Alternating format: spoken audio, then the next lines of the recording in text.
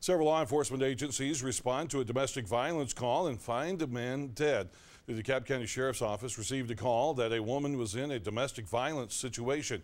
When deputies, state troopers, and investigators arrived on County Road 232 on Lookout Mountain, they found Alberto Felipe face down and unresponsive in the road. Coroner Tom Wilson arrived at the scene and pronounced Felipe dead. His body was taken to Department of Forensic Sciences for an autopsy. The investigation is ongoing, and we will have more information as it becomes available.